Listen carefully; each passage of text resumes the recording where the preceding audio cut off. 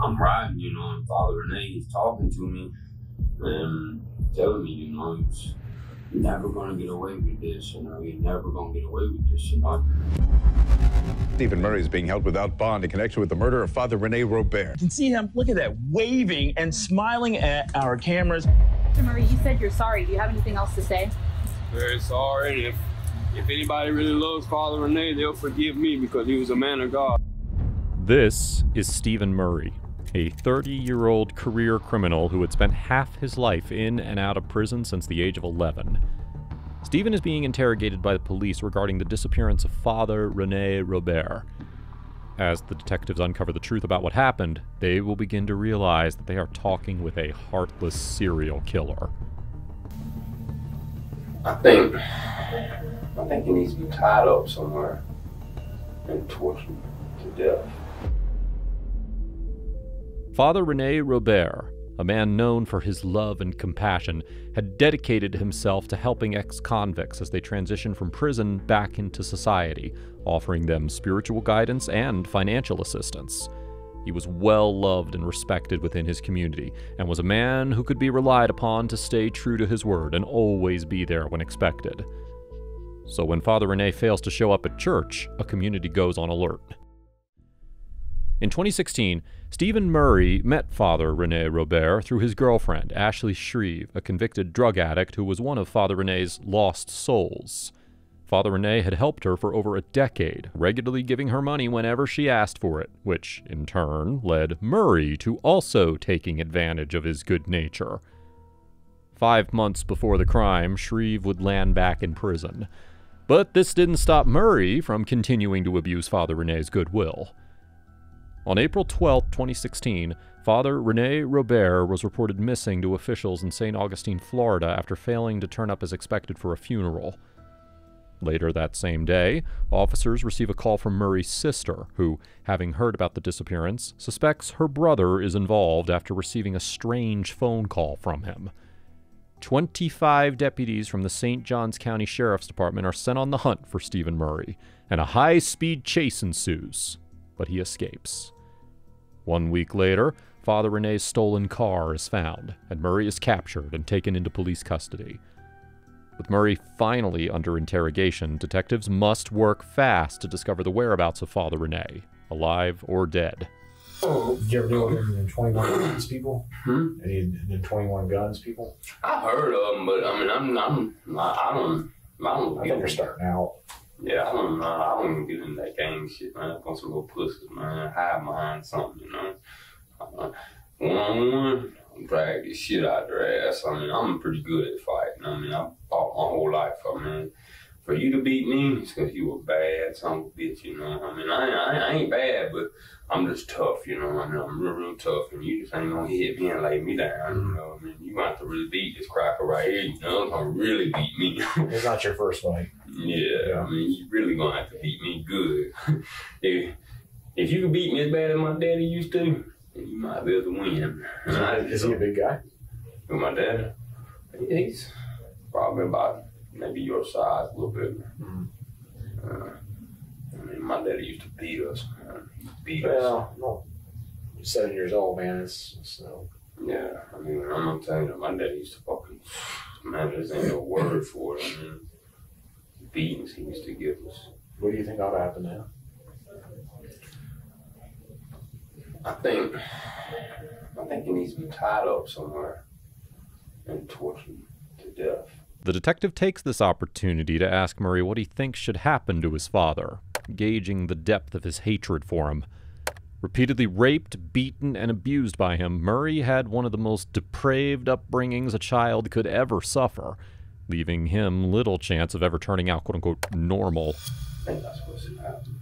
I think that's only right, just because of the people that he had hurt and how he had hurt them.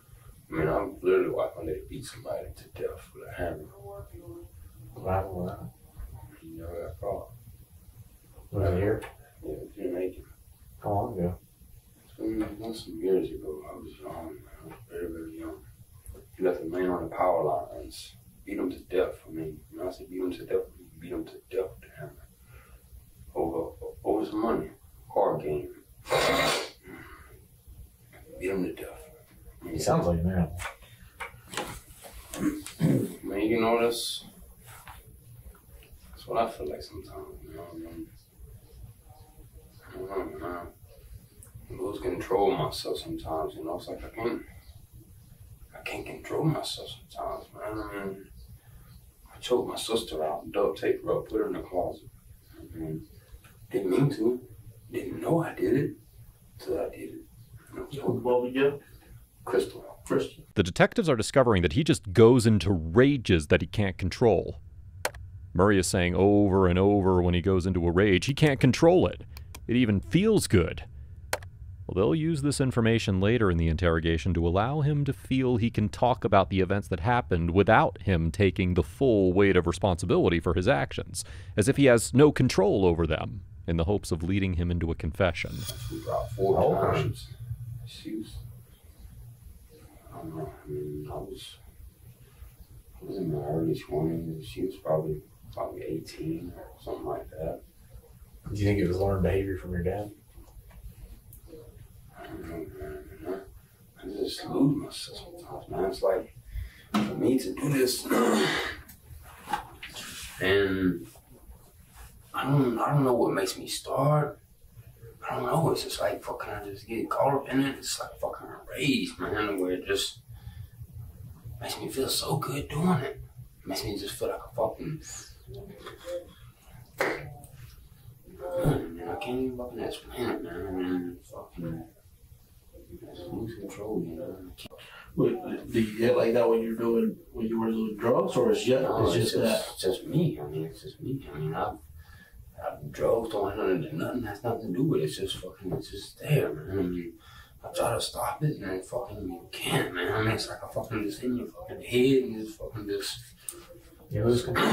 Yeah, I mean, I just lose control. I mean, I can't control it. I mean, I can't control myself. I can't do nothing with it.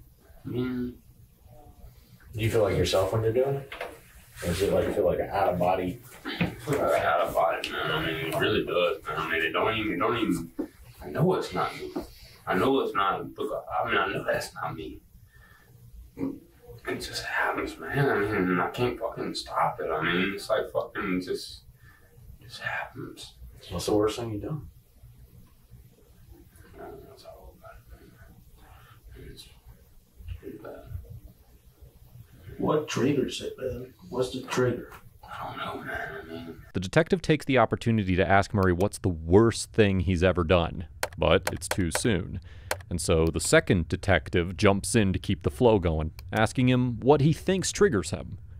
This way, the focus is still on getting him to stay open, like they are genuinely interested in his feelings, allowing him to talk about his depression, and, again, the incident with his sister, where he doubles down on his story that he doesn't remember doing it.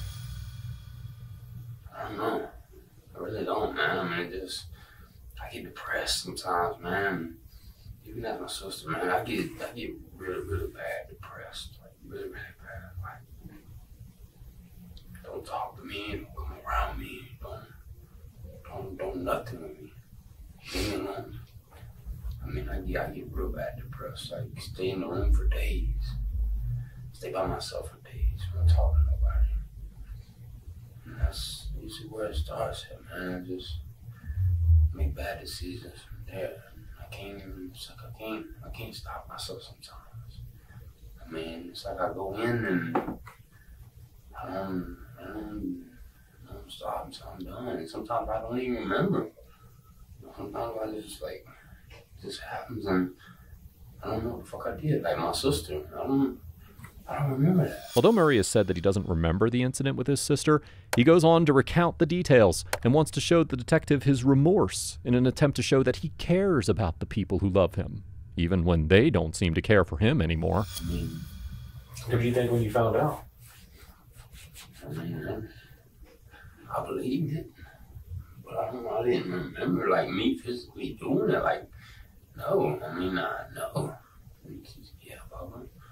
You know, they started to fucking. I'm asking for charges behind that. You what? They charged me for that. Choking my sister out and duct taping her up and stuff in the closet. So I took her out like 4 times till she pissed and shit on me. How bad I choked her. I used to hold a duct tape on her and everything. You still talk to her? Somewhat. I mean, we're not close. We're not, we're not anything close to love, I mean, she never forgave me. I never forgave myself, I was going to ask that. Did you ever forgive yourself? I never forgave myself. Didn't mean to.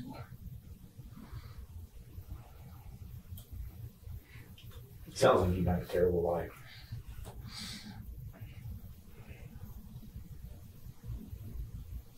The detective sympathizes, saying, "Sounds like you've had a terrible life," and Murray becomes reflective.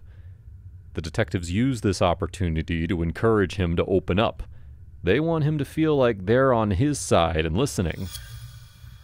The only thing that really helped me was serial quills, because it kept making me sleep all the time. I wasn't waiting on nothing to make bad decisions. Just sleep. Sometimes just talking about it I tried. helps you. I tried talking to my fucking, I ran out of breath, man. Who did you talk to?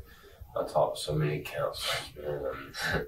I talked to so many mental health counselors, and I even talked to a counselor that had been raped before. Somebody that could relate to me. I spent years looking for her in prison. Counselor to counselor to counselor, switching up. Just looking for that one counselor that I feel like I can relate to, somebody that I can see something in. I don't know. Seems like nobody understands enough to actually help me, man. Why? See, to start, for somebody to start helping me, I would first have to help myself by letting things go, And I don't know, Well, sometimes it's hard to let things go, but you gotta work at it slowly. Slowly. And like I say, talking it's good. The process, it says here you have the following rights under the United States Constitution. You do not have to make a statement or say anything. Anything you say can be used against you in court. You have the right to talk to a lawyer for advice before you make a statement or before any questions are asked of you, and to have a lawyer with you to question. If you cannot afford to hire a lawyer, we'll only appoint it for you before any questioning if you wish. If you do answer questions, you have the right to stop answering questions at any time and consult with a lawyer. Do you understand? I understand. Are you willing to talk to us with this rights in mind? What are we talking about?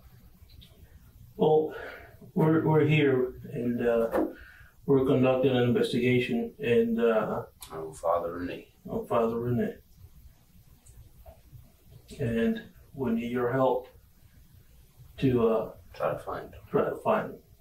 Okay. So, with this rights in mind, if you're willing to talk to me, can you sign here? I'll tell you what I know. What happened? What's going on? Anybody else gave you guys any money? Any money? Yeah, to help you out. Father Rene gave her so much fucking money, man. It was fucking ridiculous. It was fucking ridiculous. He gave me money too, so I can't say nothing. But man, he gave her fucking tons of money. Like, whoa. How often did he give her money? Every day. Every day. Why did he give her so much money? I don't know. It wasn't nothing that I was mad about or anything, because it was saving me money, Didn't matter to me, it was okay, I know she wasn't fucking him, he's an old guy, old fella, I know there wasn't nothing going on. There's always... Yeah, but that was the last thing on my mind, I wasn't worried about that, What Do you think she was playing him? No. She was playing him in a lot of ways. And I tried to tell Father Rene, I told him so many times, man, what was really going on. I personally sat down and told him. What did you tell him? Man, look, she's got a problem, Father Rene. She's shoving needles in her arm with the money that you give her, you know. Because he's constantly calling me, you know, telling me, you know, you know what I'm saying? Because I was giving Father Rene money every week, you know what I'm saying, paying him back. I was giving him $50, $100 a week, you know what I'm saying? Whatever I can afford that week. I was giving him money, you know, just to pay some of the money back that she was getting. And it never amounted to what he was giving her. He was giving her probably between $200 to $400 a day. How do you afford that? I don't know. I It's actually supposed to be pious and poor when you're in the priesthood. Yeah, I mean, he definitely forking out some money, man. I mean, he was... Right out of the gate, he gets caught in a wild exaggeration with his tales of how much money Father Rene was giving his girlfriend, again, Ashley Shreve, every week. Maybe someone with his background can't do the math when it comes to a real job. Well, some money, but you know, she played him in so many ways, man. I mean, like this phone situation. This guy named Jeffrey that I think he was helping out that was in prison. Mm-hmm. Father Rene had his phone. Well, Father Rene let Ashley hold it. Ashley lost it. And she used that phone so many incidents. So I get money from, oh, I'm gonna get your phone back, but I need $200. You know, the person that got it said I can't get it unless I bring $200. Oh, and they give her $200. And he give us a ride down there, and she go get her dope and come back and say, well, they said they wouldn't give me the phone. You know, they took the money. Father and they would just fucking drop us back off and leave. I mean, like so many times. Did he act angry? No. Not at all. I mean, he would slap the steering wheel and do like that to her, you know. And, did he know what she was doing? He didn't want to believe it. It's not that he didn't know. I told him many times, man. I sat down and told that man that what was going on. And I mean, hers actually broke up several times over it. I mean, because of me telling him, you know, why are you trying to fuck my hustle up? Why are you trying to, you know what I'm saying? And I just wanted her to do right, you know. I wanted her to straighten up because I really did love her, man. I mean, I loved her from the bottom of my fucking heart, man. I mean, I fell in love with this bitch. We've just listened to Murray try to convince the detectives that not only was Father Rene a pushover, but that his girlfriend was a hustler, and that in the midst of all this, he was somehow the good guy. In fact, just a guy in love with the wrong girl. And he appears smug with this train of thought. He's just a guy in the wrong place at the wrong time, right? Is that how you met Father Rene, through her? That's how I met Father Rene. Was through How did you meet him? Me and her got together, and she was like, look, you know, I want to tell you something. I said, okay, you know, shoot for it. You know, you can tell me anything. You know? I said, look, I got this guy, he gives me money. He's an old man, he's a priest, and he looks out for me, you know. I said, okay, you know, that's cool, you know. That's cool. And she said, you want to meet him? I said, sure, you know. I mean, if he wants to meet me, I'll meet him, you know. I mean, that's cool with me, you know. I mean, I didn't have no problem with it, you know. I mean, hey, you giving her money, you helping me out, saving me money, you know. I mean, let's just be serious. I mean, I'm not the one forking it all out every day. I mean, I could keep money in my pocket. So he came over, I met him. I actually took him out to eat. I took him to Bono's. I took Father Rene and her to Bono's right there on Lane Avenue. We sat down and I had a couple of drinks, and I actually talked Father Rene into having a drink. I didn't have to talk him into it. I offered him a beer. I said, would you like to drink a beer with Father Rene? He said, nah. Then I got my beer and opened it, and I chugged it, and I ordered another one. He said, I have one, okay? You know, have a beer. How long ago was that? Let's see. Probably a matter of 4 months, maybe. Mm-hmm. Maybe 4 months. Me and him had a beer, you know, we talked, and, you know, I told him what was going on, you know. Me and Ashley was having some rough times, and I was having a rough time dealing with some of the things that she was doing, you know. And, you know, we was talking to Father Rene about it, you know, and asking his advice on, you know, he was a priest, and, you know, I felt like, you know, he wouldn't give me no wrong advice, you know. So she didn't want me to ask him about it, you know. She didn't want me to ask his advice, but I did it anyways, you know, just because I felt like, you know, he, you know what I'm saying, if I could get any good advice, it would come from him. Mm-hmm. You know, he's got a lot of wisdom, you know, he's over, you know. So if I could get any good advice, it would come from him. So I asked him, you know, and he gave us good advice, you know. He told us to take it step by step, you know, don't rush into anything, you know. which we had already rushed into it. I mean, I went from knowing her to living with her, you know, with her living with me. I mean, it was a rough thing. But can I ask you a question? Did Father Rene kind of stop coming around when you actually went to prison? he never stopped coming around. How did he treat you?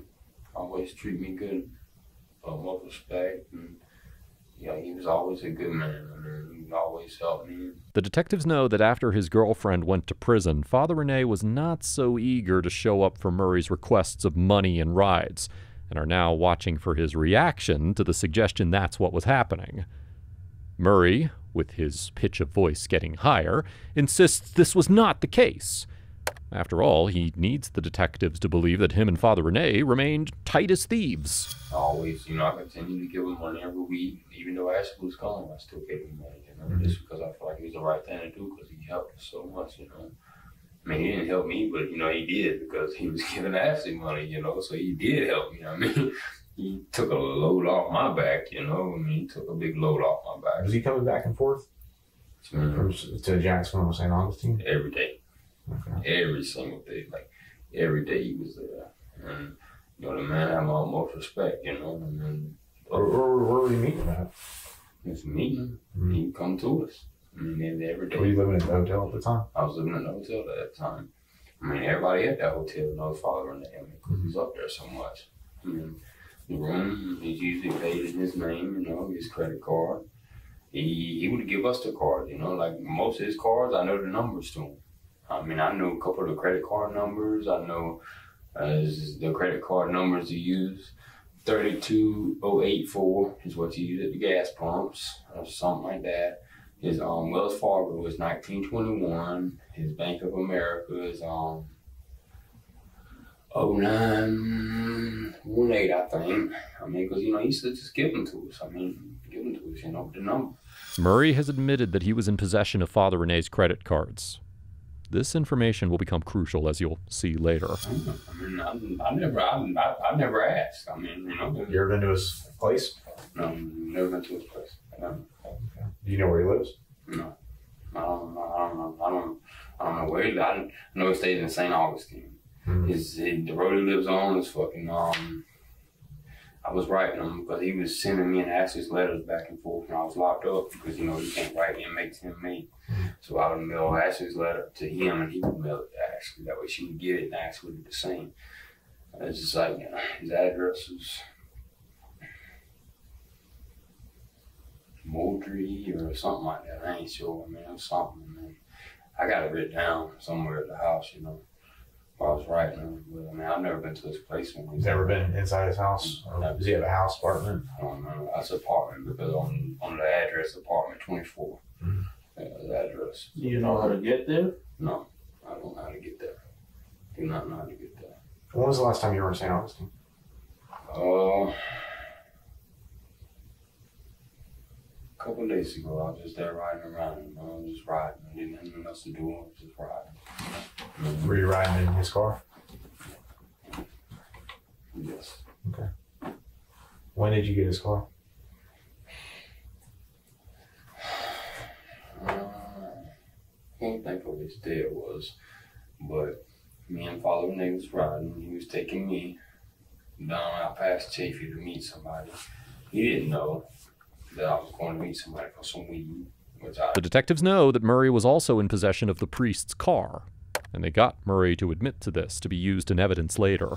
Tell him that because he's a priest and he's got a lot going on, and I wasn't going to tell him that, because out of respect. And we went out past Chafee right there with a fucking, I think it's a kangaroo, right there at the corner of Chafee and Beaver. Yeah, on the other side of the highway? Yeah, right there, there's a kangaroo. We went out past there. I was supposed to be meeting the dude at the kangaroo right there. I didn't, though. He fucking called me and told me to meet him somewhere else. So I asked Father Rene if he was staying right here for a minute. Father Rene usually does that. He'll fucking, like, Ashley will fucking drop him off at the Walgreens and stay gone 2 hours and leave him sitting at the Walgreens for 2 hours. Like, I don't know why the fuck this man keeps doing that, like, why the fuck you let this girl do that to you, That's what I kept asking him, why? I told him plenty of times she was on drugs, you know, she was a needle user or fucking shit like that, you know, like, why? You know, he just kept doing it. I mean, we won't argue because it wasn't coming out of my pocket, you know. I know, but still, you know, it was wrong, and that's why I told him. You know, that's why I went to him like a man, you know, and told him what was really going on, you know. I mean, it wasn't like I had a problem shoving needles in my arm and stuff. I mean, you know, it wasn't mine. Murray is again making sure to paint himself as a saint while deflecting with tales of his girlfriend's manipulations of Father Rene. A completely irrelevant diversion from the day in question, as she's obviously in prison. Perhaps he thinks if he confuses the conversation enough, the detectives will become as confused as he seems to be by this point. Well, you were confronting him about it? What, confirm about what? About him giving all that money to Ashley? Never confirm. I mean, I never had a problem with it. I mean, hell, you helping me out. I mean, you know, you just took a load off my back, you know, that fucking $300 you gave her today, you know, helped me out because I didn't have to come off of it, you know. I mean, I've never complained about it. I mean, and, you know, money. I mean, and, you know what I'm saying? It never was a bad thing for me. I mean, I've always looked at it as a good thing because, I mean, you know, it helped us out. I mean, even though, I mean, I was doing all right. I mean, I wasn't doing bad. I mean, I wasn't.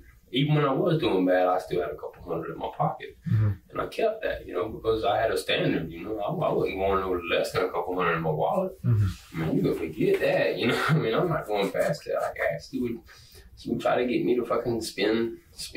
Oh, come on, let's just, you know. I was like, no, I can't do it, you know. I got to, because, you know, I'm not going to go to work and climb trees all week broke. You know, when it's lunchtime, you know, I'm going to buy me something to eat. When I'm thirsty, I'm going to buy me something to drink. I'm not, there's no habit strong enough to make me you work for it, you earn it. That's right. I mean, what happened out with Shafee? I dropped him off, and I never came back. I mean, I ended up doing drugs, and I never came back and got him. And that's how I got his car. I mean, I never came back and got him. I just started doing drugs, man. And I was About what time did you drop him off? It's probably 9 or so. At night? Yeah. On Sunday? I'm not sure which day it was. I mean, I really ain't. You know, it's probably, it was late, and I'm not sure what day it was. I'm really not sure.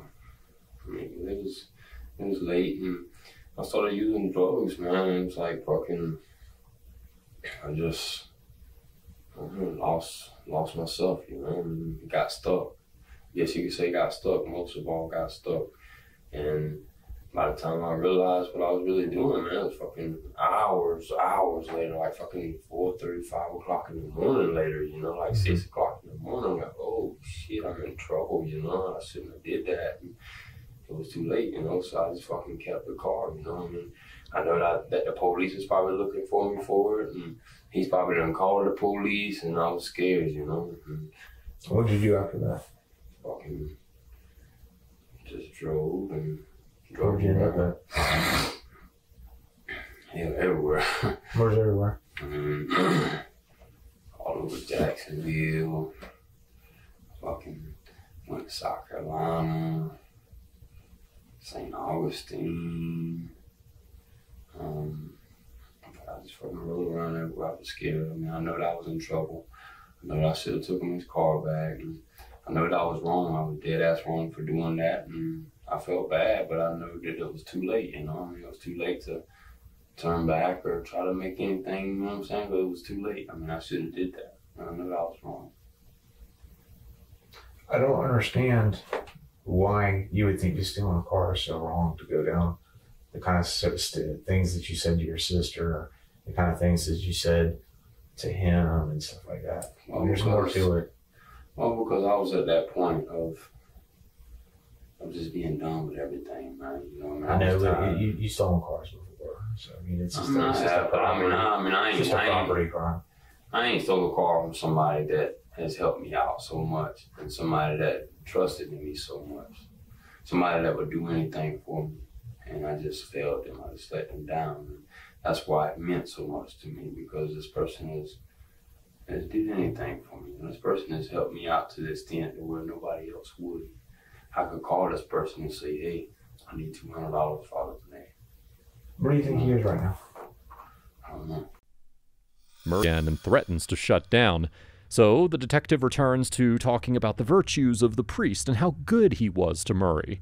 This way, circling back around to reduce Murray's tension and return his thoughts to how kind Father Rene had been to him.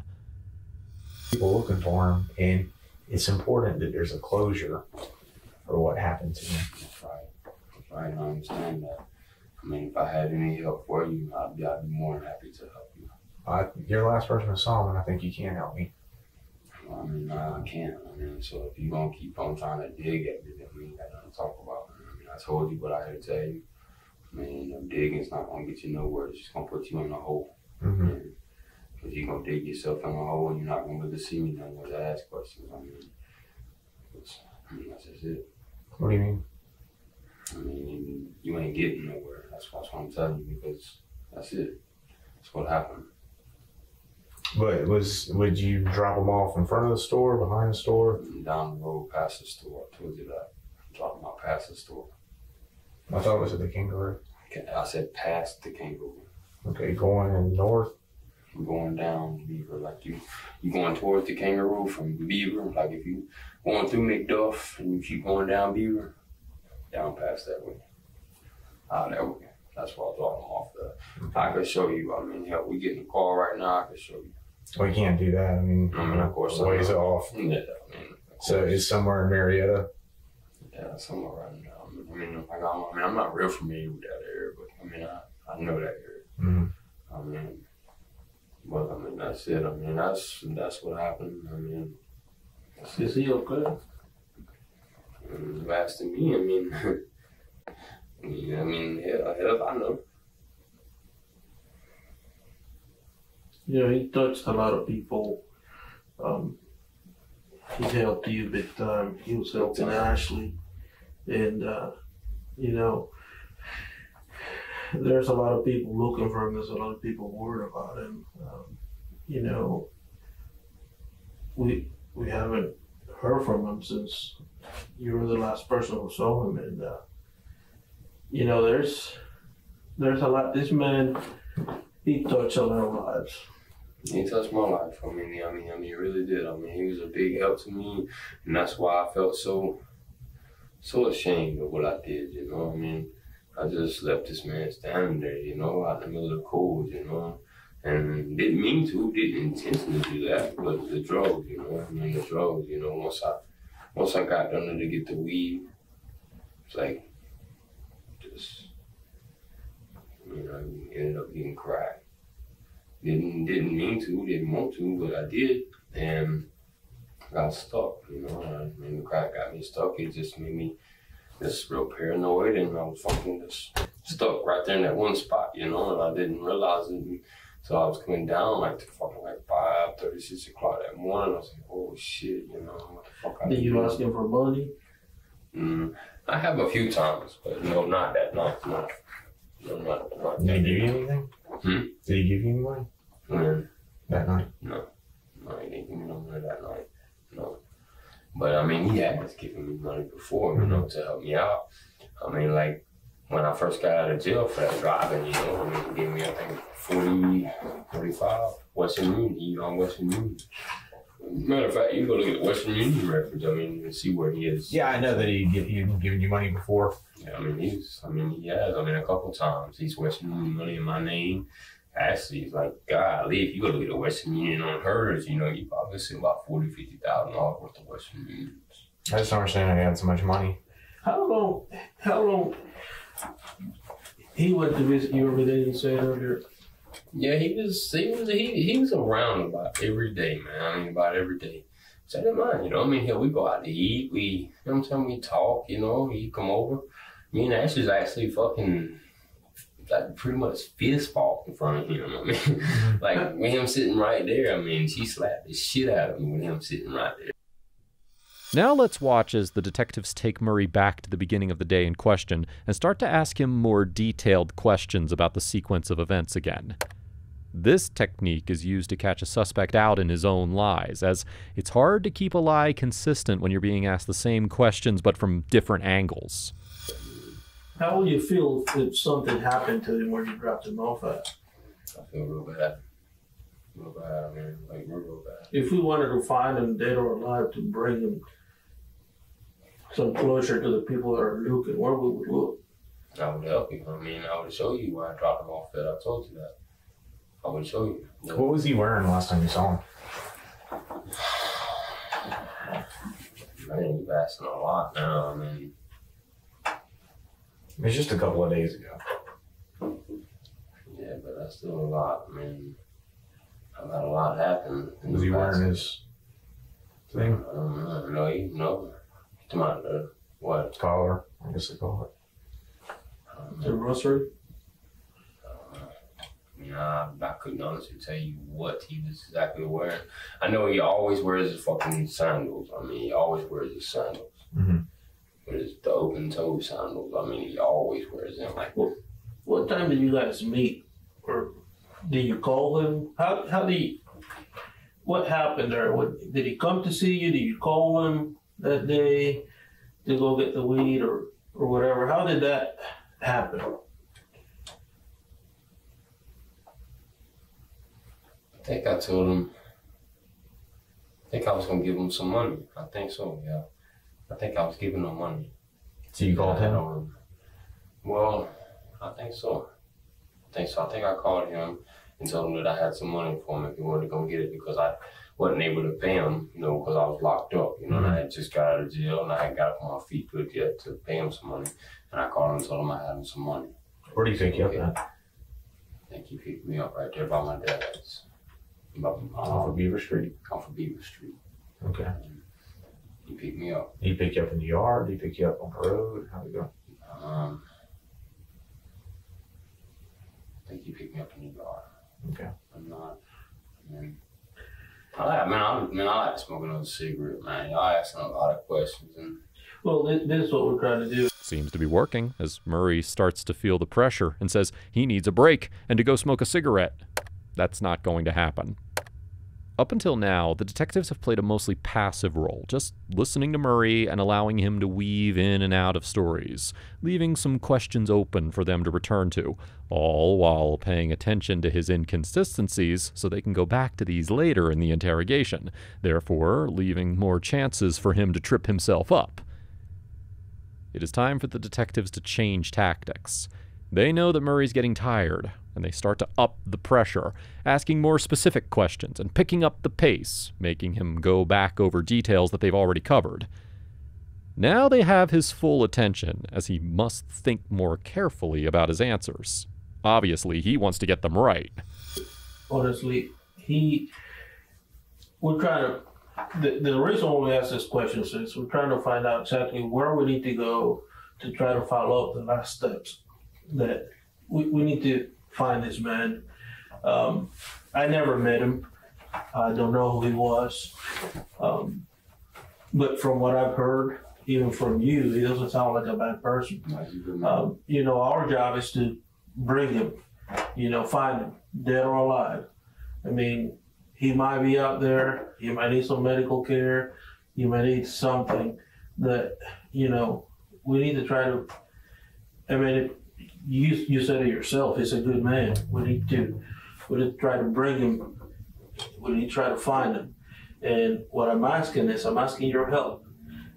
Any piece of information that you can give us so that we can go look and try to find can help us bring this man that did so much for you, according to you, bring him home. Okay. That's. Well, I mean, I'm answering every question you asked, I know. Yeah.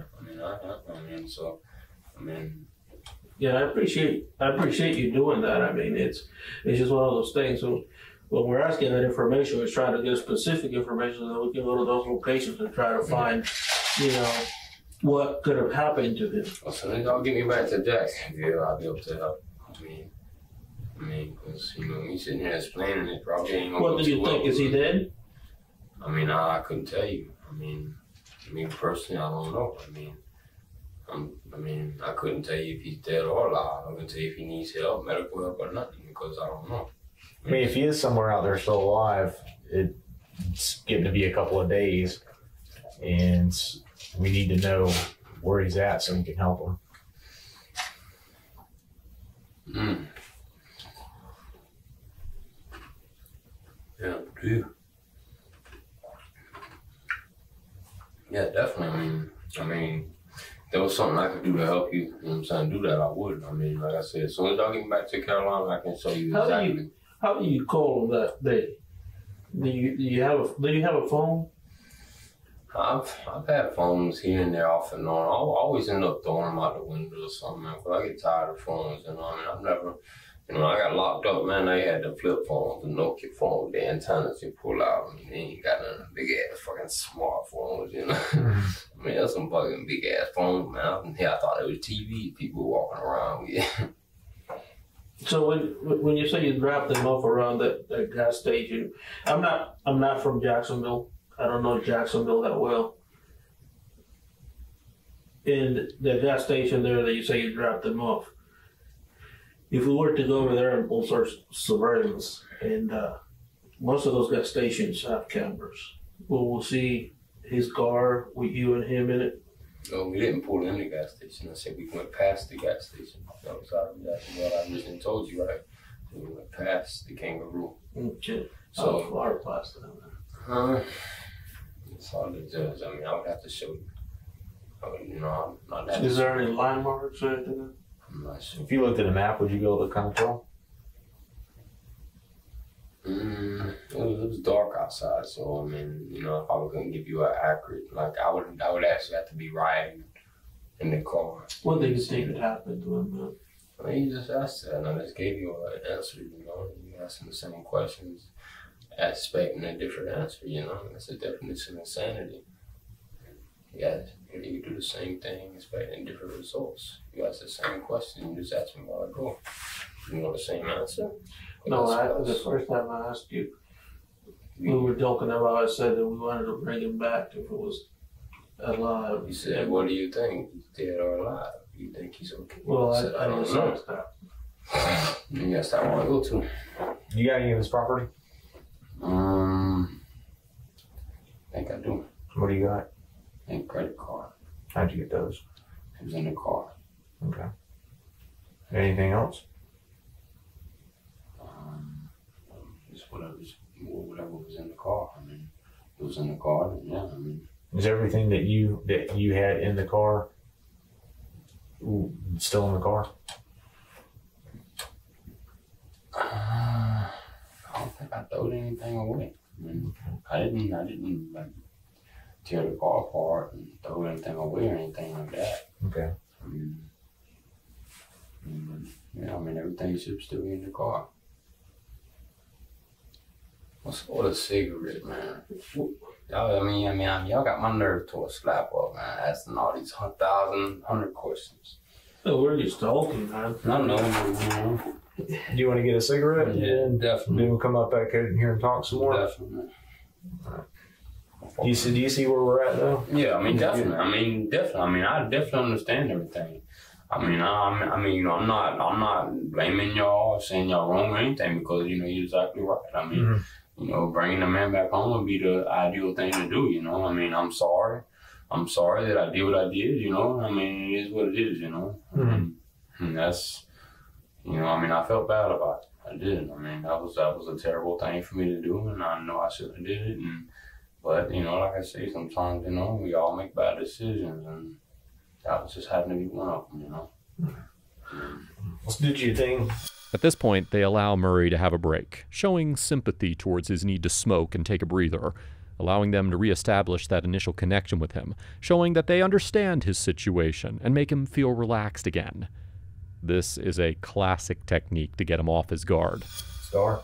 Yeah, a whole lot better. Like, there's none of the, like, the Star, fucking, these places are even make the Star like a fucking trash dumpster. I mean, way better. What kind of stuff's going on over at the Star? Man, what ain't going on? It'd be easy to tell you what ain't going on. A bunch of stuff. I mean, drugs, a lot of drug dealing, heroin, prostitution, a lot of stuff. Did Father Rene ever have any issues with going over there? No, I mean, he would have never had no issue anyways, because I'd have beat anything that had an issue with him, you know. I'd have heard anything that stepped in the way of Father Rene. I mean, I'd have heard anything. I mean, anybody that gave him a problem, I would hurt. I would destroy. I mean, So he would have never had a problem nowhere in there, period. I mean, as long as I was with him and I was there. And everybody knows that, you know. Everybody at the store knows me. I mean, I knocked a couple of them out at the store. I mean, flatlined a couple of them. Yeah. You know, you said you and Father Rene went to the Kangaroo. Yeah, I didn't say that. I said we went past Kangaroo. Okay. Before that, you said that he let you use credit cards and stuff. How long had that been going on? A couple months. I mean, I actually have a phone number that I can give you, and you can get the phone records from it, where he would text us the credit card numbers. What was his phone number? His phone number? Yeah. 904-614-0802. And the other phone number that he used to text us all the numbers to was 904-400.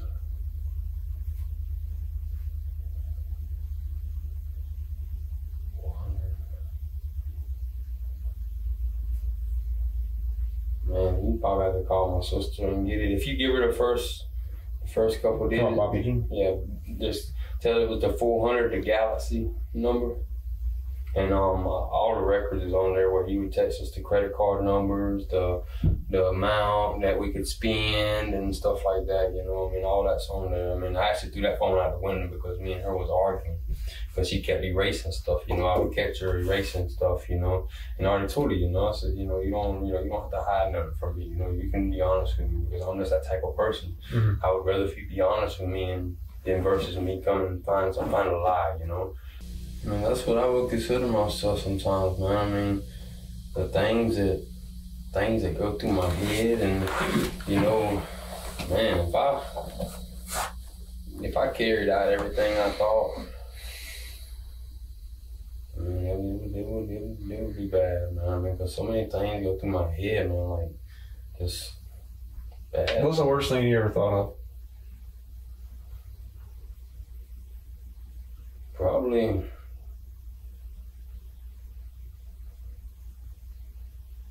I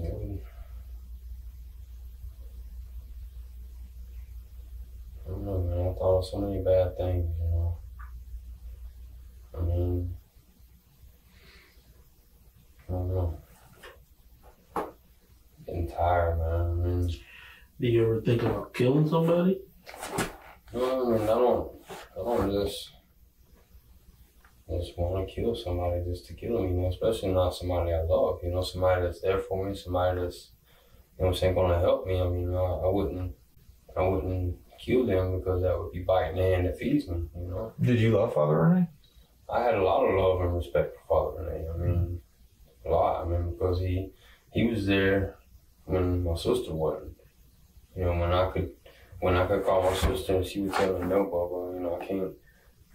You know, like I got out of jail this time, and I called my sister, because she was who I can depend on, you know. And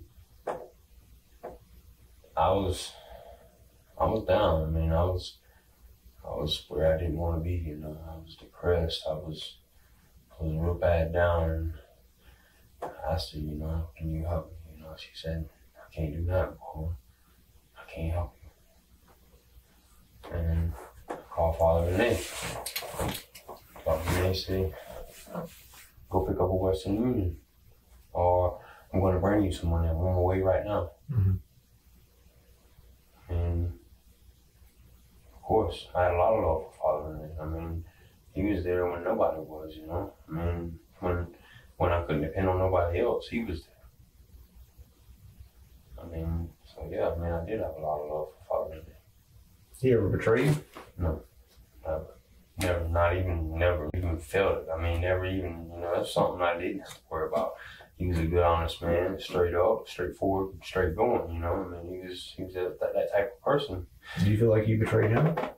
Yeah, definitely. I mean, I definitely do. I mean, me leaving him standing there, and, you know, for that long a period of time, yeah, I mean, I do. I mean, I feel like I was wrong for that. And have you tried to call him to apologize? No. Why not? Because, I mean, I felt bad. I mean, I felt ashamed. I felt like You know, after all this man's did for me, you know, why did I do that, you know? He's a man of the cloth. If there's anybody that's going to forgive you, it would be him. Yeah. Don't you think that would? Well, I mean, you know, all that wasn't going through my head at the time, you know? I mean, I wasn't thinking of that. I mean, that's not something that was on the top of my list of thinking, you know? But you had a couple of days to think about it. A couple of days, yeah. Did you ever go back out to that area to look for him? I went back down that way, but he wasn't there, so. And I was scared, you know. I mean, I know he probably called the police on me, and You never did. never did. I mean, but I was thinking in my head, you know. I mean, this man's gonna report his car stolen, and like I was just. Did you think the car was stolen Tuesday night? I mean, I thought the car was stolen from the whole get-go, you know. I mean, you know, Is that why you took off? I didn't take off. I mean, Well, you know, when you took off? I mean, I came to South Carolina. I mean, that was it. What day did you come to South Carolina? I don't know. I mean, I let a dope dealer borrow the car for some drugs, and I got it back from him. I'm not sure. I can't even give you an exact date. But Where'd you meet the drug dealer store on Canal. at? Which one? All the way down at the end, yellow, orange looking store after you left, right across the road from Yulee Street. Yulee and Canal? Yeah, Yulee and Canal. What was his name? They call him Mike, Big Mike, or something like that. I ain't sure. At this point, it looks like Murray's losing his grip. He starts to tell a wild story about a drug dealer named Big Mike and lending someone the car. He was on too much crack to remember the details. The detective uses his mobile phone to pretend that he's distracted for a moment, but he's actually giving Murray a pause to think about the credibility of the story he's trying to tell. Murray bows his head, indicating defeat, hoping for the moment to pass. The detectives know that Murray's feeling a little less confident at this stage, and that he's struggling to keep up with his version of events. I mean, it is hard work giving the same answer to the same question every time. What do you look like? Big, ugly, What kind of hair do you got? dreads. Long or short? It's hard to judge because he kind of keeps them up a lot of times. What was he wearing that day? I'm not sure. I mean, I don't just kind of try to remember what everybody wears, you know? Yeah, what time of day was it? I'm not sure. I mean, I was probably on drugs and mine somewhere else, you know? I mean, that's not something that I keep up with. I mean, but I did, you know what I'm saying, rent the car out for drugs, and I mean, it wasn't my car, but I mean, I figured it was already reported stolen, so you know what could have hurt me, you know what I mean? What did he give you for it? He gave me 80. 80 hard? How much crack you been smoking? Like when? Like, since all this stuff started happening. But I mean, it wasn't like I've been out there for days smoking crack or anything. I mean, it wasn't.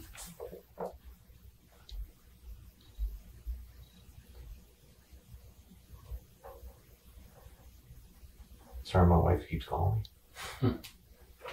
What do you think if Father Rene had put you in the situation that you put him? What do you think you would have done? Do you think he would have called you and apologized? I don't know, because I can't judge the next man's feelings, you know, how he feels or how you feel. I don't know who you are or what you're capable of. You know, I know you seem like a good man, but I also know everybody has a different side to them, you know. Everybody's two-sided. We were talking about that earlier. You know, everybody, you know, just because you think they're good, don't mean they're good, you know. Mm-hmm. You know what I'm saying? They could be good but bad. They can be bad but good. You know, you never know who you deal with.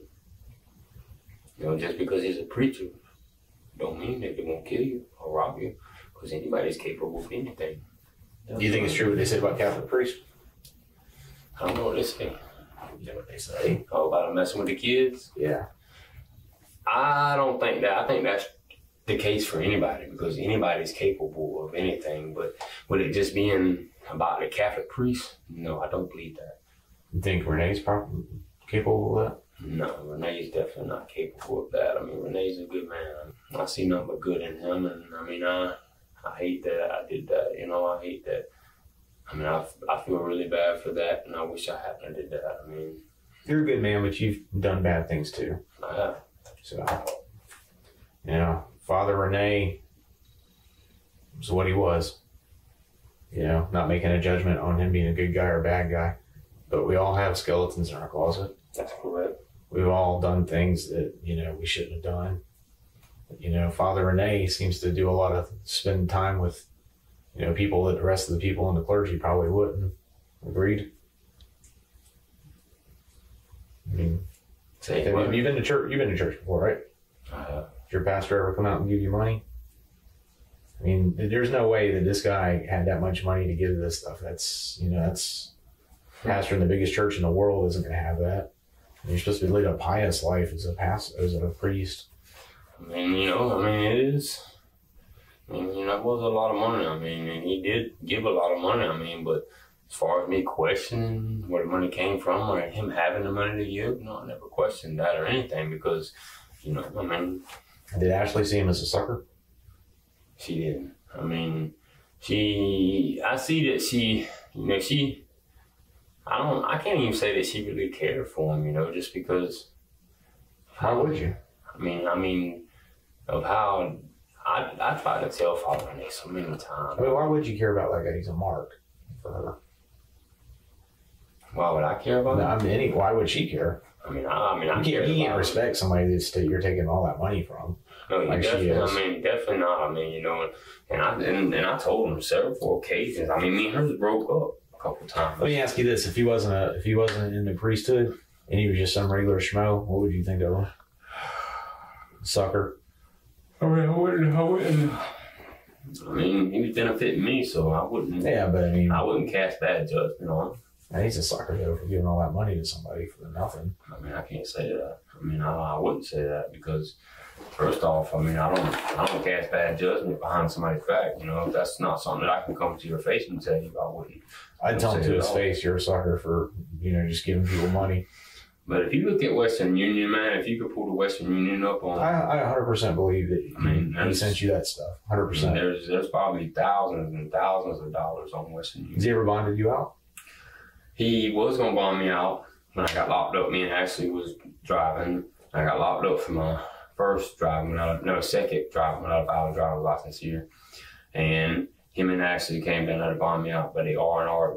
I didn't have to have no bond. So, you ever bond her out? I'm not too sure. I mean, I really ain't. I mean, I can't accurately say that because I don't know. I mean, what would be your best guess? I don't know because I don't know how many times she's been locked up, or she's been locked up one time or two times. I mean, I don't know. What time did she get locked up when you guys were dating? Never. Besides this one time she went to prison. I mean, how'd she end up down in St. Pete? I think she met this guy named Tom or somebody. Tom. I think it was Tom. He's on the bond. I know that. So, I mean, but she was with him for a while, you know, and him and her broke up, and that was when me and her got together. After all that happened with her getting kicked out of the truck for not having sex with the dude, she had left Tom that night and went to a party. You know, she broke up with Tom, went to a party, and that's when she got drunk, and this dude tried her, and, you know what I'm saying, ripped her clothes off and threw her out the truck, and, you know what I'm saying, and that's when all that happened. I think Ashley said Father Rene gave her, like, in 1 year, $40,000. There ain't nobody in the priesthood can afford that. No. I don't know. I mean, I wouldn't. Not unless they're tapping in the till. I mean, you know. None of my business, you know what I mean? I know, but you've been around. Do you agree? I don't know. I mean, you know, I can't judge. I mean, I'm not asking you to judge. I'm just asking you to be a reasonable person and think that nobody short of somebody like Donald Trump's going to be able to give somebody $40,000. Well, did this man work his life? Did this man retire? Did this man, you know? I mean, you know, I doubt he had a 401k. You know, you have to think about stuff like that. You know, what did this man do for a living? You know, I mean, so therefore, me saying, "Oh, this man ain't got that kind of money," you know, he drove a Toyota. I mean, he lived in an apartment. It's okay though. That might be why he had that kind of money. I mean, Yeah, he improvised, you know. I mean, he improvised. Yeah, he improvised something. It's just he. Have you ever been to his place and stayed the night over there? Y'all done asked me that one time. What's that? Y'all asked me that one time already. If you spent the night at his place? Y'all asked me if I've been over to his place, and I gave y'all an answer. No. I asked if I've ever been over there, if I know where he stays. I said no. It's the same answer. No. I never have. What was your reason for going down to St. Augustine? I go down there. I mean, I work in St. Augustine. I did jobs in St. Augustine. I mean, I just wanted to ride. I mean, I was riding. You know. Do you see where that would make us concerned now? I mean, I've been down there several times. I mean, it ain't like hey, let me go to St. Augustine, you know? I mean, no. I mean, I did jobs in St. Augustine, plenty of jobs. I've worked in St. Augustine more times than we can count on all our hands. The detectives start to coax Murray into submission, letting him know that at this point the facts are immutable. They will put it to him, however, that there could be reasons beyond his control for things that have happened, things that they're willing to listen to. Maybe he has a reasonable explanation. This is an attempt to lure him into feeling maybe what he's done isn't so bad. Maybe someone would understand if he just explained his reasons. At this point, they surprise him and bring his sister into the conversation by phone, increasing the pressure on him to tell the truth, and you see him physically start to submit. These tactics are common practice in the interrogation room, and they get results. I've been down to St. Augustine a bunch of times. But think about it. If you were sitting in our chairs, what would you think? As in what? I mean, it's kind of weird that you were down there at that time with all the totality of the circumstances. You know, you understand what we're concerned about, right? Father Rene. Finding him, you know, hopefully alive, and then go from there. We talked to a lot of people and everything, and it sounds like you just had a really amazing, stressful week with everything that's happened and everything with the stuff you said to family. You know, you called when the police were over at your dad's house Tuesday night. Do you see where we're coming from? See why we're not going to debate about the car issue? Yeah. I mean, there's got to be a reasonable explanation for everything. You know, mistakes happen, bad things have happened, good things happen. But like you said, sometimes you're not in your right mind. And if that's the case, then we can deal with it. You know, it's what it is. You know, like we were talking about earlier, man, people do good things, people do bad things, but when it's time, the best people to do the right thing this time, you know. And I mean, what y'all want to do? Y'all want me to do the wrong thing and tell y'all a lie? I mean, is that what y'all want to hear? I mean, tell y'all a lie? I don't want to hear no lie. I want you to tell us the truth. I mean, I've been telling y'all the truth, but you know, y'all ask me the same questions over and over again, expecting a different answer. I mean, well, that's the things that we don't think you're being truthful about. Yeah. No, but I mean, it's opinions, you know. Opinions like assholes. Everybody's got one, you know. That's true. Yeah.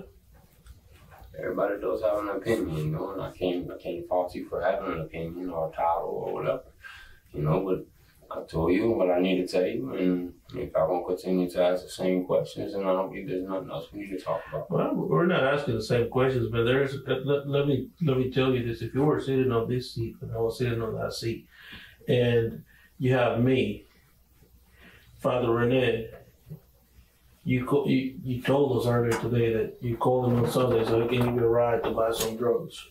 Okay. I can't say exactly what day it was. I didn't say Sunday. I called him and told him that I had some money for him and I, you know what I'm saying? I mean, I did a little work and I got a little money, and I called him and told him, said I got some money for you, you know. I mean, I can't tell you exactly what day it was because I don't know. I don't keep up with it. Well, you know, you have his car. That's the same car that you crashed over here. That's the same car that St. John's County Sheriff's Office chased you. And you told one of the officers. They chased me. Well, you spoke to one of the JSO officers after the fact, and you told him that You had the police chasing you, and there was about 12 cars. Okay? So you said that to him. So you have his car. We haven't heard or seen him since. How does that look? Man, I understand. How does that look? But just because something looks some way, you know what I mean? Yeah, and that's what we're trying to do. It doesn't look good. That's what I'm trying to tell you. It does not look good. This man is missing. He's probably up there. Maybe you're telling the truth and telling that he was dropped off over there and that he walked in the woods and something happened to him out there, but I don't think that's accurate because this man, he has a cell phone. Okay? If you left him out there, he could have called the police, he could have called somebody, but he didn't call nobody. You see what I mean? So there's a lot of things here that are not adding up. If you have a phone and I take you out in the middle of nowhere, out there on White Road, and I drop you off, what are you going to do?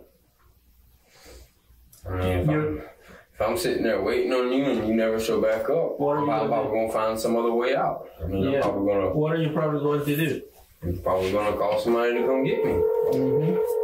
So, Right. Bobby wants to talk to you. What's up, girl? Hey, boy, what's doing? I'm sitting here talking to the investigators. How's it going? Well, I mean, it's going. I mean, I'm tired and they keep asking me the same questions and keep giving them the same answer, but they think I'm lying. So I think I'm probably about to be done talking. I mean, because I'm tired and I'm ready to go lay down. Why did they think you're lying? I don't know. They keep fucking asking the same questions and expecting a different answer, you know. But I mean, I'm giving them the same answer. I mean, I'm telling them the truth, though. I mean, Yeah, they came back out here and questioned a little bit earlier today. You know, so I mean, I don't do anything really, you know. yeah. You know, so I know his sister and their closure, like it's something sad. Yeah. Have you, And they want to be able to bring him home and, you know, whether he's dead or alive, you know, they want to know that they need that closure is what's being said on the news and all. Yeah. I understand all that, and if I could help them with it, I would, you know, but unfortunately I can't, you know. I'm sitting here and I'm handcuffed and shackled down. Hell, I want some clothes to let me go. I love you. I love you too, girl. You doing all right? No, not really. I'm still sitting here worried about you, and then, you know, I'd like to see that family get some closure too, and all this be behind us all, and, you know, I'm still always, regardless, gonna be there for you. That's why, you know, I guess everybody was kind of hoping that you did know, like, you know, you could kind of, I don't know, everybody's hoping that you would just tell what happened with Father Rene, because you were last on scene with him, you know, at least, you know, let us bring him home or whatever, so that the family can heal, you know. It's just like a whole, you know, it's almost like a movie. It doesn't seem real. It seems like something you see on TV, you know. Huh? Seems like something you would see on TV. Yeah, it doesn't seem real. Yeah, I know. It don't seem real. You know, I'm here and I got your back, baby. I'm always gonna be here for you, no matter where you're at or what's going on. Well, I mean, I'm gonna ride this mule till the horns fall off, girl. You know I'm gonna do it. But I'm still alive, you know, so that's one thing to rejoice about. Yeah. Well, can I ask you a question? It depends. I'm curious. You know, it's pretty me. Yesterday on the phone, you told me about the 20 burglaries and the carjacking and the 4 murders and all. And I took it, Father Rene was involved in one of those murders. He told me he was dead, but it was an accident. Yeah. So, can't tell me exactly to the body. Yeah, I didn't do none of that. I ain't killed nobody, and I was lying about the burglaries and everything. So, is he alive then? I don't know, Gene. That's not an answer that I can give you because I'm not God. Well, when's the last time you saw him? Maybe we can find him and clear all this up. Well, Gene, I didn't tell the investigators what I know. I done told them everything I know. That's all I can tell them.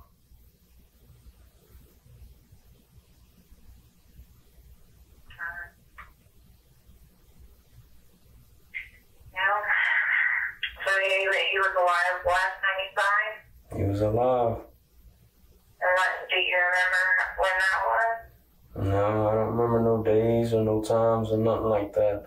I don't keep up with much of that. But he was alive and well. Where was the last time you saw him? Where was you at?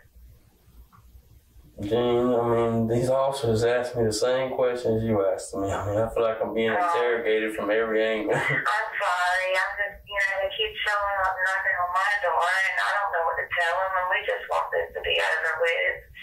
Take out a restraining order. I love you. And tell them, don't answer the door. Tell them to leave you alone. I want all this to be over with too. I want them to leave me alone. I'm about done talking. So I'm about to tell them to take me back to the jail, lock me up, throw me in a hole somewhere and cover me up and just, because I'm not getting nowhere here. The only thing I'm getting to do here is smoke cigarettes, but hell, that ain't benefiting me, hell, if they throw me a pound of crack on the table, we might be able to fucking come up with something, So if they threw you some crack on the table, you would know something? No, I'm just saying, a big pound of crack on the table, I might be all right. Oh, man. You're crazy. Okay. Like the police is going to give you a head crack. Wow, bro. I was just playing.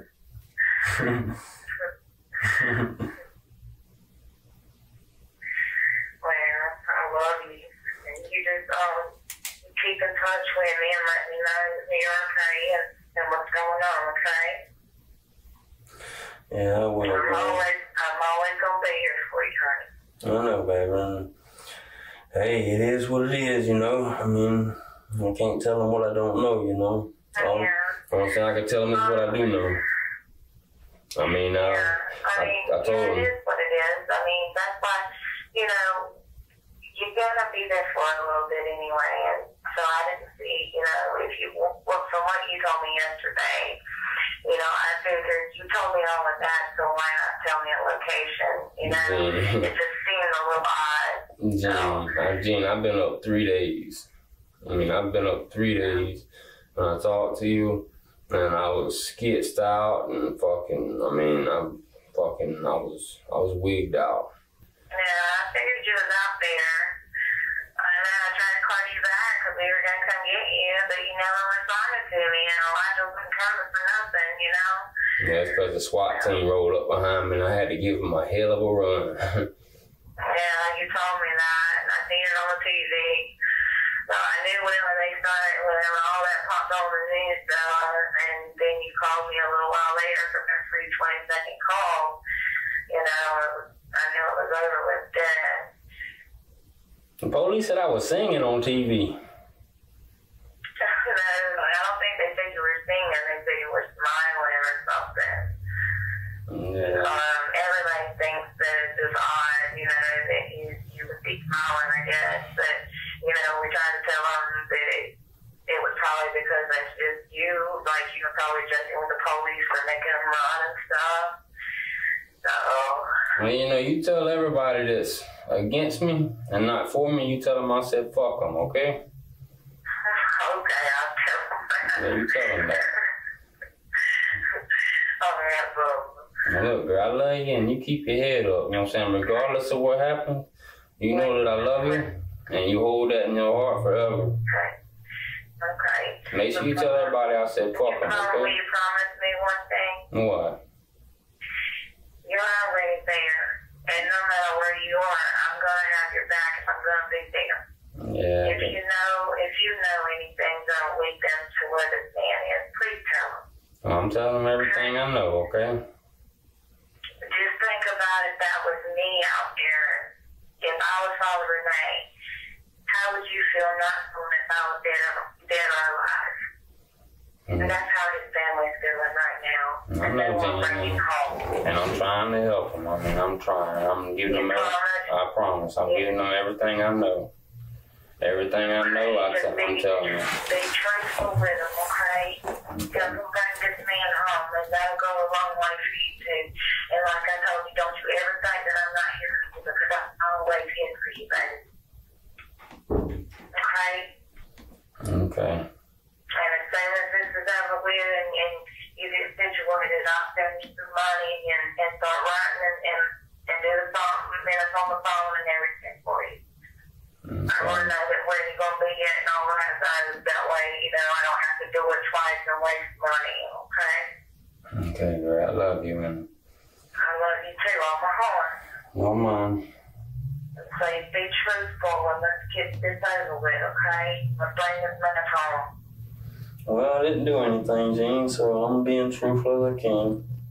Okay. Okay. Keep your head up. I thank God. I was thanking God so much for you being alive. We was all pins and needles, man. We knew you was running, and we didn't know if you had, weapons with you or anything. Like, we was on pins and needles worried about you. Well, I had weapons with me, you know that. Yeah, but, I didn't know if you still had them by that point. So, but just do what you can to help them, and I'm here for you. You let me know what you need, and I'm going to do my best, honey, okay? Okay, girl. All right. All right, then. I love you. I love you, too. With all my heart. Oh, mine too, girl. All right. All right, bye-bye.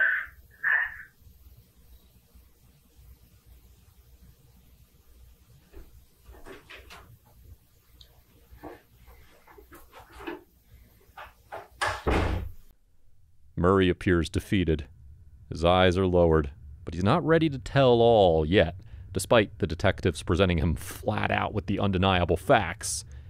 He says he wishes he could help, but he really doesn't know anything, and besides, he could never hurt someone he loved. We know from his history Murray caused grievous harm to both his sisters throughout his youth. His claims that he's not capable of hurting anyone he loves have already been proven untrue.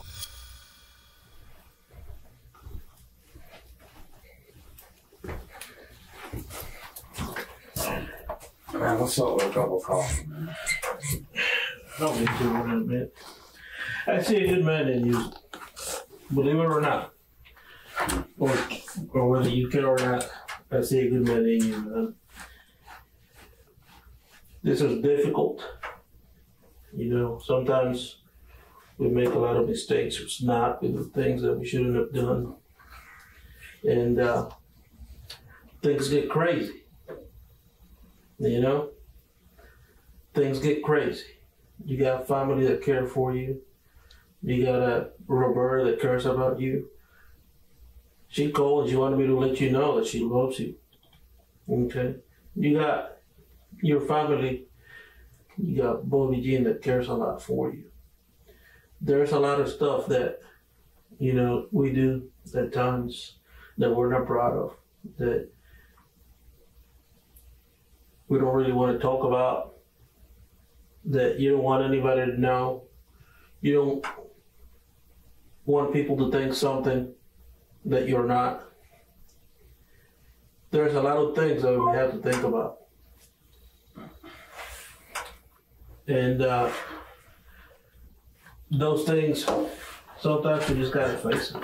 It doesn't matter how scary it is. It doesn't matter how bad it is.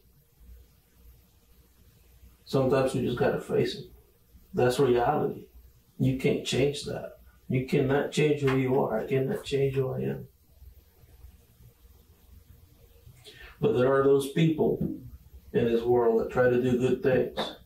I don't know Father Rene, from what he told me, looks like he was one of those people. Yeah, he's a good man. Man. Yeah. Good man. I never know. I never met the guy. We're just out here trying to find him, dead or alive. We're trying to make him back, you know? I understand that. So, you know, sometimes people respect you when you do the right thing.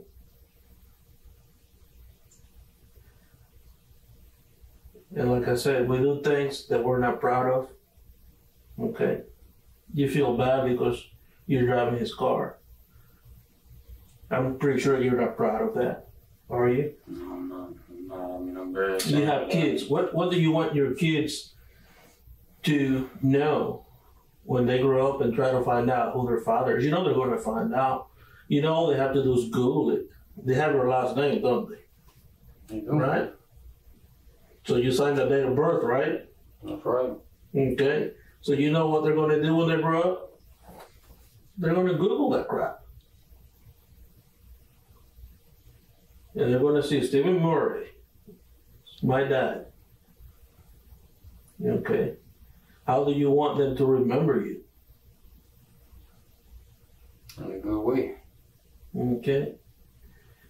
You want them to remember as the man who did the right thing when time was tough, right? That's right. But, you know, me sitting there telling y'all a lie with me doing the right thing. I mean, what do you want me to tell you? I don't want you to tell me a lie. Well, if I tell you anything else besides what I'm telling you, it'd be a lie. Listen, I think you know a little bit more than what you're telling me. And I'll be honest with you. I think you know a lot more than what you're telling me. And maybe you're not telling me or telling Harold over there when he was here because it's something that you might not be proud of. You know? We know that something happened to Rene because that man, he has a phone. He's always on social media. He's always telling people where he's going. Okay, he hasn't been in touch with anybody. Okay, since the last time that he met with you. So there are things that we do that we're not proud of. But at the end of the day, if you do the right thing, it really doesn't matter. You know? That's life. That's what we have to face every day.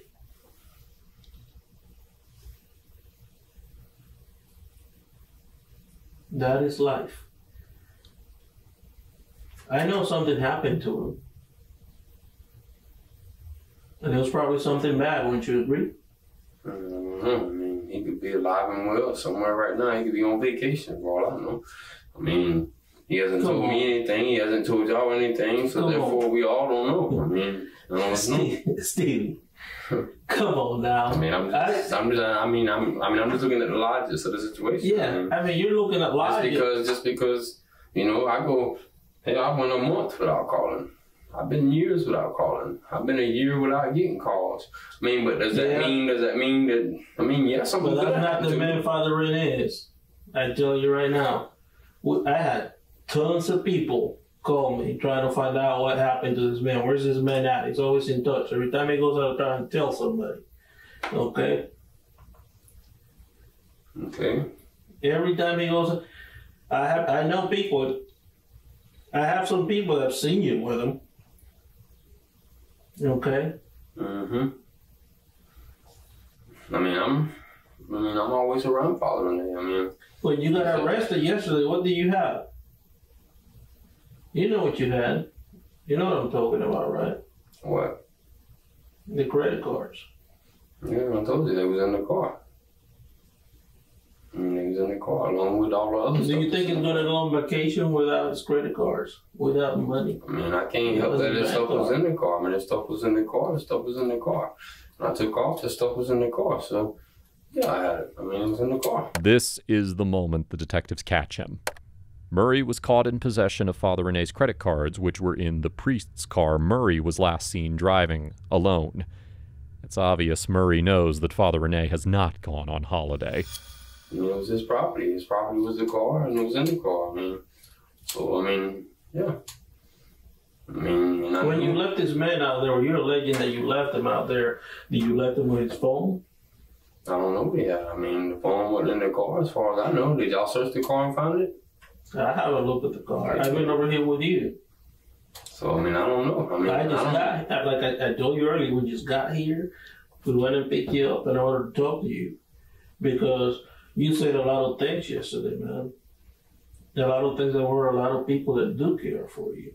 I don't care if your dad cares for you or not. I never met the man. I have not talked to that man. I know, I can tell you it's an animal from what you told me. It's a freaking animal. Okay? So you have the one person that's done some good for you missing. I'll be finding him in any way I can. I told you that. I'll take you to where I dropped him off at. I wasn't gonna let the man ride with me to go pick drugs up, of course. He always does it. Was he hurt when you dropped him off? No. Because you hurt him? You just told me that there's sometimes just not, and you hurt people. You don't remember. Could you done something like that? No. I don't think I would do anything like that to somebody who cares for me that much. I couldn't. Because that'll make you an animal. You don't want to be an animal, right? I don't want to be. I'm telling you what I know. And if it's any help to you, then by God, I hope it is. But, anything in addition to that, if you want me to tell you anything other than that, it would be a lie. Okay? So you take that and you sleep on it, eat on it, whatever you got to do. Y'all sitting there pushing and getting me nowhere. I want to push you back to the bed. Man. I'm not pushing you. I'm just telling you how things are. I'm not pushing you by no means. I'm not trying to push you. I respect you as a man. I respect what you've told me. Okay? I hope that I've treated you with respect, the respect that you expected. Okay, when your sister gave you my number and you called, okay, I respected that. I wanted to see what was going on. They told me that Father Rene was missing, and y'all just thinking I had something to do with it. So I said, "Hell, because you just admitted here a few minutes ago you were the last person to see him. You have his car. I didn't say I was the last person to see him because you have his car. I dropped him off. Ain't no telling. Nobody else called us and said there's a priest walking around here. I think it's been a long day for all of us. Later that week, Stephen finally confessed to the murder. I just kept my mouth shut. I'm riding, and Father Rene is talking to me and telling me, you're never gonna get away with this. You're never gonna get away with this. And I had no intention of hurting him. No intention. Was he still in the trunk then? Yeah. Over in that spot where y'all got him from, and I backed up right there and said he had to use the bathroom, so I was going to let him out and use the bathroom. Lost my stuff, I shot him. I didn't make sense of this, but you can't. The damage is done, and I just really hope y'all kill me for it, 1 week later, Stephen James Murray was charged with the murder of Father Rene Wayne Robert after finally confessing to his crime in detail. The district attorney initially planned to seek the death sentence for Murray, but in a preconceived act of kindness, Father Rene had written into his living will and testament that should he ever be murdered, he wished that his killer not be sentenced to death, as he was a strong opponent of the death penalty. A true believer in forgiveness.